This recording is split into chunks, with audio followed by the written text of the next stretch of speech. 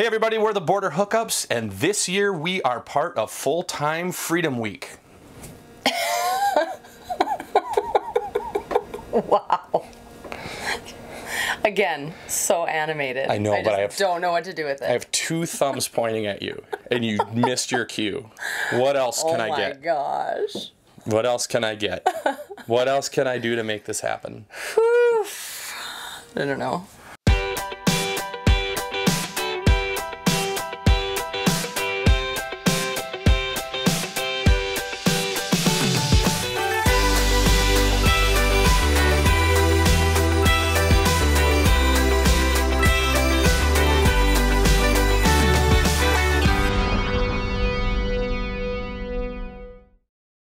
So in this episode, we talk about 10 things that we absolutely have to bring with us when boondocking.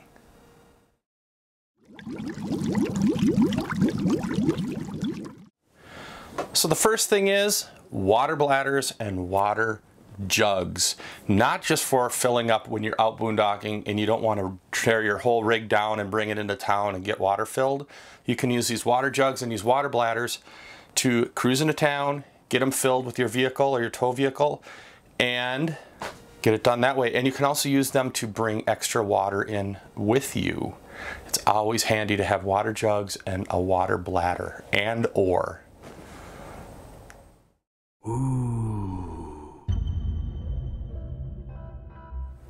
Next up, solar panels. So this was a game changer for us. When we started out, we had a little bit of solar, but not enough to really do anything.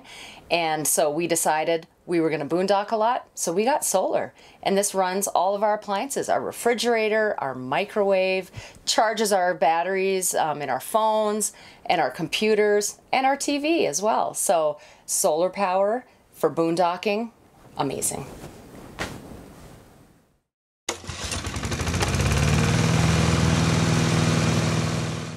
So another piece of equipment that we absolutely have to have when boondocking is our generator. We use it more as a backup item. We use our solar for the most part, but if our solar doesn't get fully charged by the end of the day and we have to just give it a little boost, then we fire up our generator. Things like AC, if it's really hot, we need our generator because we can't really run our solar and our AC with our solar. It's just not enough power. So having a generator, and I'll tell you this right now, having an inverter generator is the way to go. Do not come in with that open cage contractor generator that you got cheap at a store, because it's a great way to lose friends when that baby's flying through the night. So a generator. True, most people are out boondocking because they kind of want the quiet and peace, right? Right.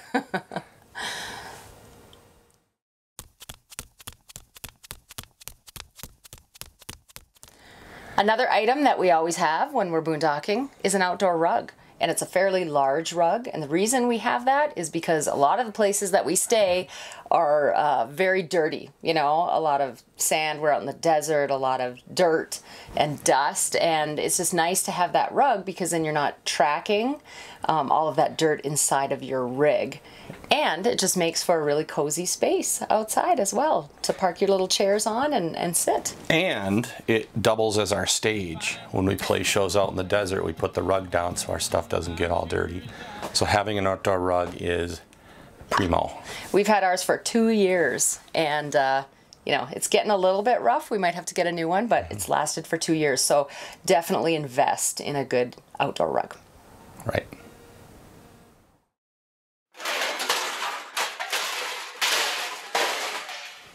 Another item that's great to have is a box of heavy-duty trash bags or contractor bags. And these are like 3 mil thick, much thicker than your standard garbage bag that goes in your kitchen. And the reason that we have these is because when we have to carry our garbage somewhere after boondocking, because a lot of times there isn't a garbage receptacle where we are, we don't want it leaking all over the place. Even if we put it in the back of our truck, we don't want it leaking all over the place. So we put our garbage in that, seal it, and that's a lot stronger until we get to the place that we can dump garbage. And you can't smell it as much either. No, you cannot. It's a huge plus. Garbage bags, heavy duty garbage bags. Yes.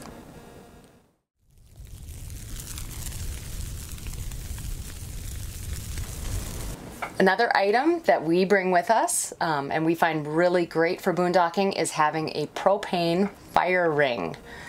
And the reason that we have that is because a lot of times we're at places that have fire bans in place, and then you can't be outside having a fire. Sometimes they will allow you to use your propane fire ring, sometimes they won't, so you do have to check on that.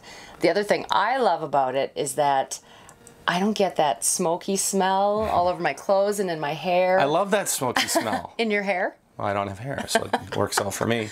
Right, exactly. So it's just a nice way to enjoy a campfire without all of the rest of that, you know, and then we don't have to buy wood either.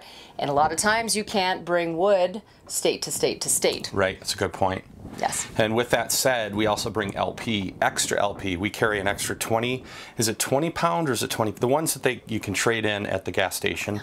And we carry that because a lot of times the 30s you can't trade in. And so the 25s we carry, we run our LP fire ring with that, and it works great. And nice because then we have an extra tank. Mm-hmm. Never run out. Never run out.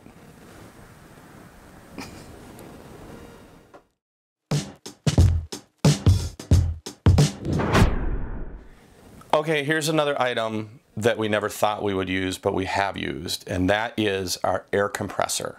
It's just a little guy, and all it does is gets us to the point where we can get our tires up to the full 80 on our trailer, or if our truck's running low, we can use that to get going.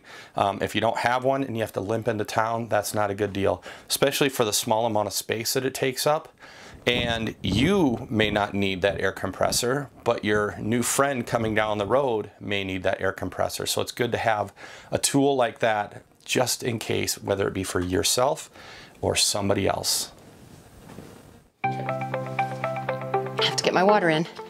Welcome to another healthy living tip with Jacqueline. So today I wanted to give you some advice about how to eat out at a restaurant. Now, a lot of restaurants have healthy options these days. So you're looking for lean cuts of meat, you know, chicken breast, shrimp cocktail is a good one, things like that, and veggies. Of course, you can try other things here and there, but you really want to kind of stick to that to decrease your calories and to be eating healthy. Get your dressing on the side.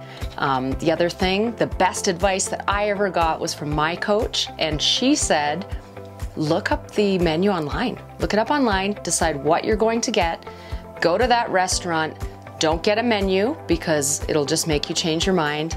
Order what you're going to order and order first before you hear everybody else. And that's been a healthy living tip with Jacqueline.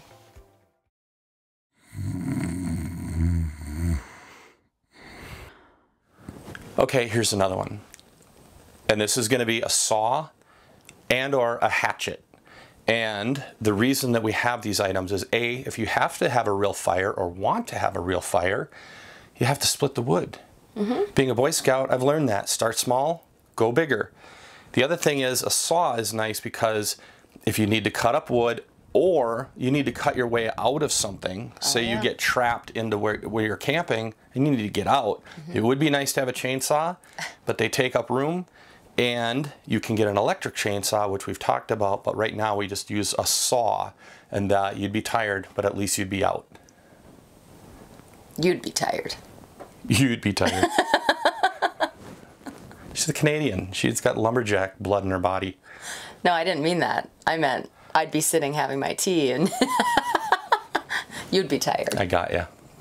Oh boy.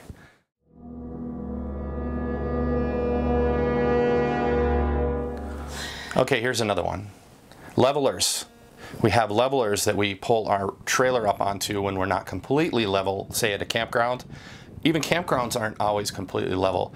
But when you're boondocking, they're never level, hardly ever level. So we use a leveler, and now you will say, but our camper, our rig has auto level. Auto level.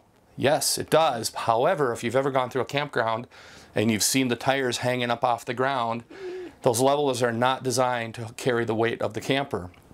So the idea is you get as level as you possibly can first. And then you let the levelers do the tiny little minute adjustments, and then your tires aren't hanging up in the air.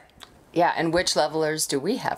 We have the Camco levelers. They make Anderson levelers also. We like our Camcos. They work great. We only have, you know, one set because generally one side has to be up or the other side has to be up. It's really no use for us to have two sets. We've never run into that yet, but they work great for us. And yeah, it's good stuff. Absolutely. Absolutely. Want to be nice and level and comfy in your home. Yeah, comfy is king. It is. Yeah.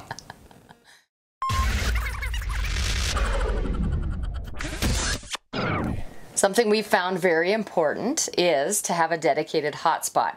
When we started out, we just had the hotspots on our phones, and that worked for a while. But we found that we needed something a little stronger, and after talking to other people who are boondocking, they said it's really great to have a dedicated hotspot. So we have a jetpack through Verizon.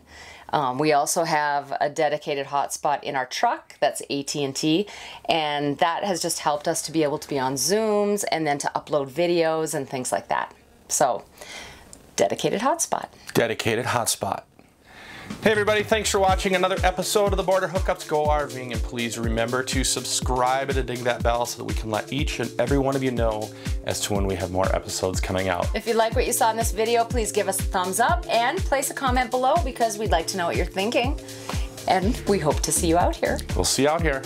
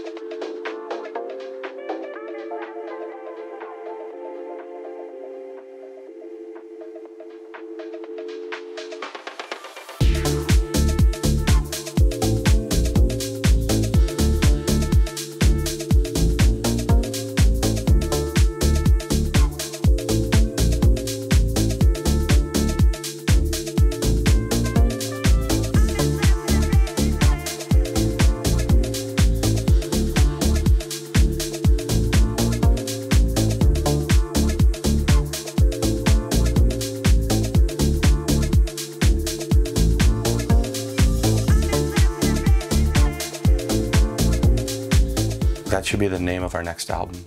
Dedicated Hotspot. Ooh. You like that? Yeah, I kind of do. Let's go with that. Okay. The Border Hookups Dedicated Hotspot. Bam! Okay. Dedicated hotspot. Boom! Dedicated Hotspot. Is that like the Power Rangers Yeah. thing? Yeah. And see, now when I do that, I have to add a sound effect to it really counts. Okay. Sorry, Dedicated Hotspot.